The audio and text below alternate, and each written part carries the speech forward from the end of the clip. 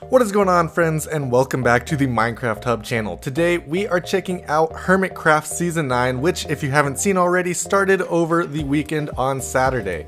Most of the Hermits released their episodes on Saturday, some released on Sunday, and we even had one or two that are releasing today, so some people may not be included in this video just because they haven't released an episode yet, or even built a starter house yet.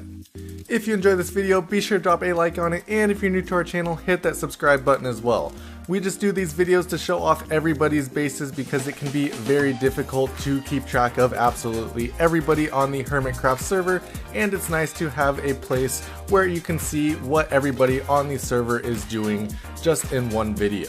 So first up today, we are checking out B-Dubs, who has built a monolith. This thing is absolutely massive, built mostly out of diorite. It's just a huge white tower with mini floors for him to put all his storage, things like that inside of it, and he did an amazing job of decorating it, making it look kind of futuristic. It's also got a lot of moss and leaves on the outside to give it kind of an overgrown look. I think this thing looks really cool. And I love that he made diorite look great. Next up, we are checking out Vintage Beef, and Vintage Beef has built just a little tiny home in the side of a hill to start off, and he worked mostly on getting an automatic wool farm set up. This little hillside base is only temporary, but he has a major project where he's going to need lots and lots of wool, so he decided the first thing he should do in this world is really get this automatic wool farm set up. And he just used a very simple method of dispensers with shears and also the observers to check the grass, and just set it all up with every color of wool. I'm definitely excited to see what exactly this project is going to be, needing all this wool right from the start of the season, so hopefully we figure out what exactly his plans are very soon. Next up, we've got Cubfan and Rendog, who are working on a little area together right now on this side of the river, known as the side of the river where the cool kids hang out. Now, unfortunately, at the time of recording this video, we don't have an episode from Rendog yet. We only have Cubfan's episode, and we didn't actually see a starter base go up, but they did get a little chicken farm set up and got some other animals and farms going. Next up, Doc M got some things going over on his base. He didn't really make a starter base, but actually made a bunch of starter farms. He already has a villager trading hall set up, an iron farm, and a villager breeder. He's moving through this very quickly, trying to get a lot of things set up very early. Now, unfortunately, most of the game-breaking things that Doc did in the last season have been patched, so it's completely impossible to do any game-breaking things this season, right? I guess we'll find out later in this season. But so far, Doc M has gotten all these farms set up, and in his first episode, even went into the Nether and set up a fully functional gold farm. Hermitcraft is definitely one of the fastest moving Minecraft groups out there. Episode 1, and we already have villager trading halls, gold farms, and so much more on this server. Next up, False Symmetry has begun working on her base as well, and her base is definitely one of the most impressive ones for episode 1 of this server. False Symmetry went ahead and custom terraformed a small mountain right here, and also a tree that's kind of formed with it, and then off that tree branch she went ahead and landed her eagle from season 8 right onto the server to serve as a starter base for this season. I really can't think of anything more unique or cool than living inside of an eagle as your starter base in Minecraft, so this is definitely a great build from False Symmetry. Next up, Gemini Tay is of course working on a starter tree, and she went ahead and just grew one out of bone meal for herself to live in. Of course, just the base tree doesn't exactly look that great or have enough room for a starter base inside of it, so she went ahead and made a cave below it, and then even built some buildings and glass windows up in the treetops to give herself a bit more room for her storage bed and so on. This build really turned out pretty magnificent. She added so many small details throughout this whole thing, even the land beneath it, to make it really cool, added in some leaves hanging off, some extra branches, things like that, and made this base look wonderful. Next up, Grian has decided instead of actually living in a starter base, he's decided to just live inside of his first shop, and this first shop is a giant boulder which he calls the Entity. Now, while at the beginning of this season it may just look like a boulder, which It is just a boulder. It does have a Heart of the Sea inside of it, which is very cool as it gives it a living feature, and he's actually going to expand this later on, adding different materials of whatever he puts in this shop.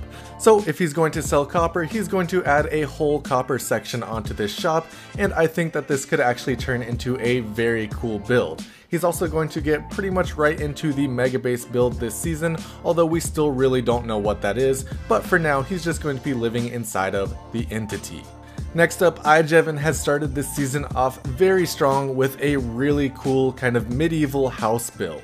That is really the only way I can describe it, but I think this thing looks amazing. I like the little tower that he's added in. He's got some farms, some stables around it, and he's even done some pathways, things like that leading up to it, which make this whole thing look very nice. It's got a lot of details on the outside which look really cool, a lot of planters boxes, he's got some trapdoors, some composters, things like that to add in some details, and then of course a big mix of deep slates and stones to give this thing a really cool look. Next up, Impulse has made a giant house for his starter base, and it seems pretty expensive as well. This thing features a lot of redstone lamps, a lot of wood, and then also a lot of amethyst for the roof section of this build. So definitely some pretty hard items to get in early game Minecraft, but Hermitcrafters really go all the way for their builds. I'd say my favorite portion of this house is the back porch that he made here. This thing looks very cool. It's got some storage and then also looks super nice and kind of breaks up the flat shape that it had beforehand. Next up, iskall has been working on a base built into the side of this mountain here. This is the original build for it. He added in some moss on this section and then added in some stairs along the mountain, a mine shaft, and so much more. His whole plan for a base this season is an Omega cave, so I'm really excited to see that. Iskall is such a great builder, and it's great to have him back on Hermitcraft since he took a lot of time off last season to finish up Vault Hunters and then start working on that series. Now he is going to be continuing Vault Hunters, but he's going to be doing a lot of work on Hermitcraft, so I'm super excited for this season. Now, I personally love bases that are cut into the side of a mountain, and this one is no exception. He's got the mine shaft down below, a small farm in the middle, and then his storage section up top, so this is a really cool looking mountain base. Next up, Joe Hills didn't really work on a starter base for himself, but he worked on a whole community area to help get hermits set up in case they die or need some early game materials which he's found before them. He went ahead and set up a small little outpost with some furnaces and a chest that held a bunch of different tools, some torches, things like that to help out some hermits, and then he went ahead and set up a community garden, which is a massive farm that can collect a bunch of different materials such as wheat, potatoes, carrots, beetroots, and so much more. Definitely a super helpful way for some of the hermits to get set up, especially ones like Scar that keep being killed by their friends Mumbo and Grian. Next up, Corrales has started this season off very strong with a huge modern house design in the side of this mountain right here. Now this thing is actually pretty big and it's kind of a modern cabin theme. It's got some really cool design features to it, which I think he got a lot from his Patreon server. The windows are formed out of different trapdoor sections, which really add a unique element to this build and make it look like something that doesn't even fit in Minecraft. It's really a very cool build.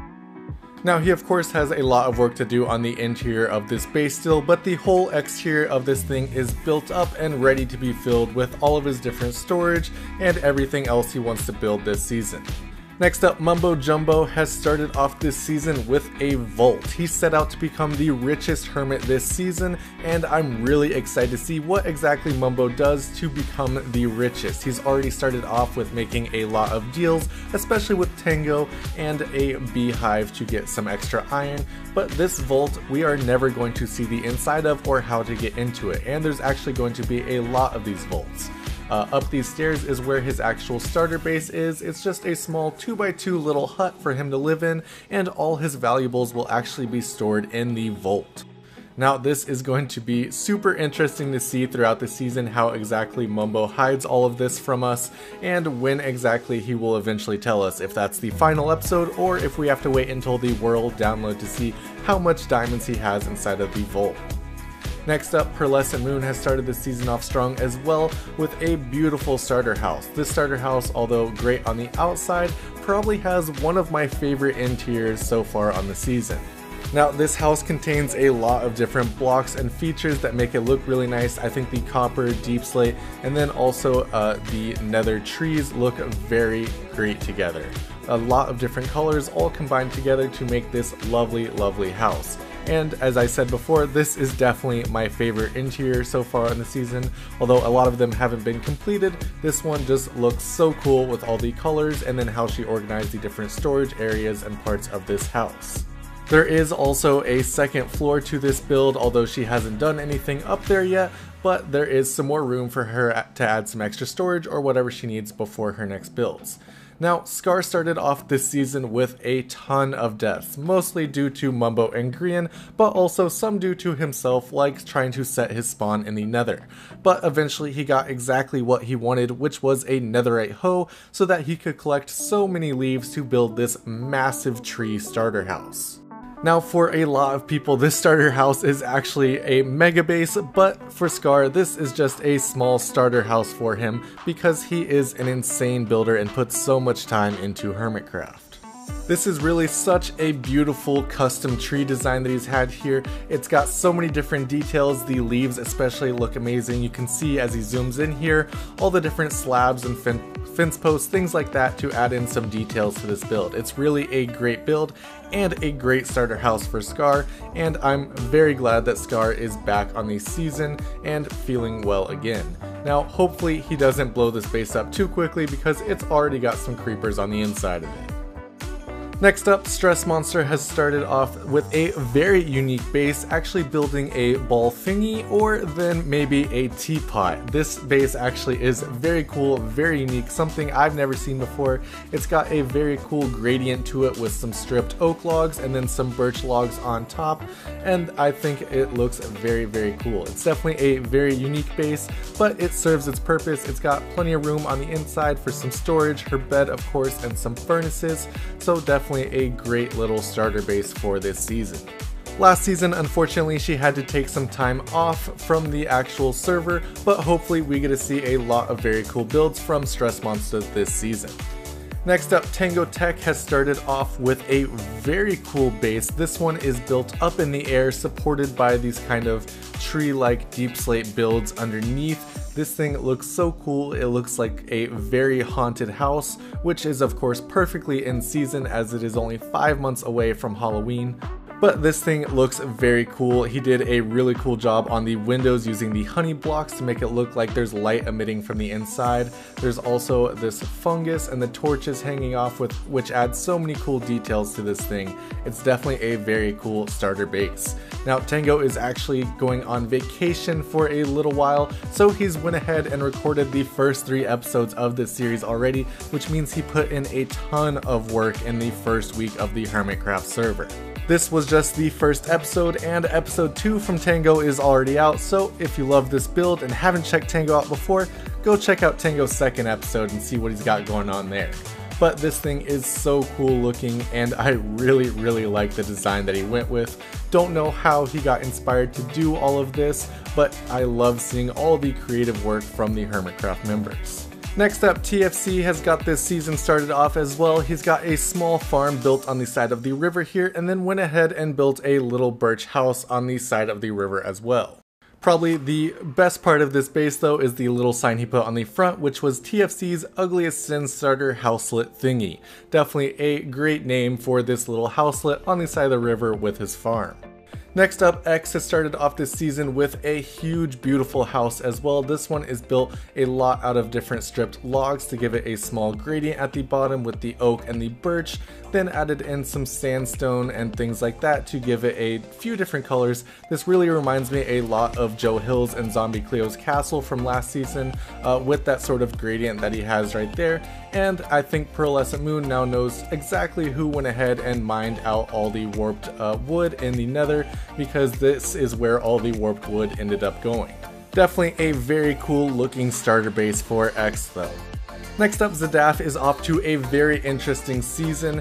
He is going to try to collect as many trophies as he can this season. He went ahead and got a lot of the achievements that you can get in the early game Minecraft, and then went ahead and built up a small boulder for his starter base. I gotta say, Zadaf's first episode of Hermitcraft might have been my favorite episode of Season 9 so far. It was super fun to watch and super fun to see exactly how he plans to go about this season. And if you haven't watched his episode yet, here's a little teaser at what he's getting into this season.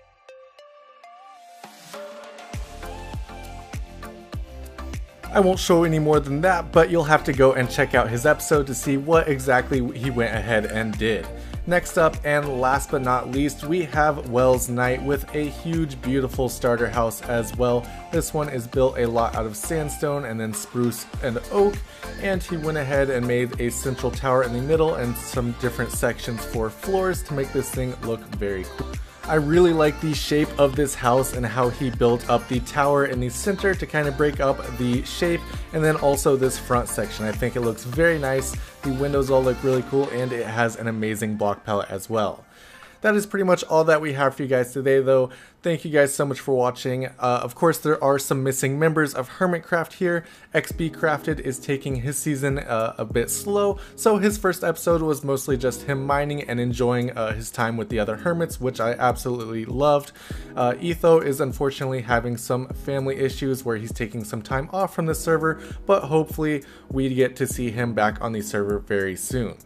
And of course, at the time of recording this, Rendog had still not uploaded, so we don't get to see his pie shop and whatever else he has built so far on the server. That is pretty much all that we have for you guys today though. Thank you guys so much for watching. If you enjoyed this video, be sure to drop a like on it, and if you're new to our channel, hit that subscribe button as well. We also have a Discord server which just started up in the last couple weeks, and it already has a bunch of members all showing off their very cool builds and so much more. Thank you guys so much for watching, and I'll see you next time.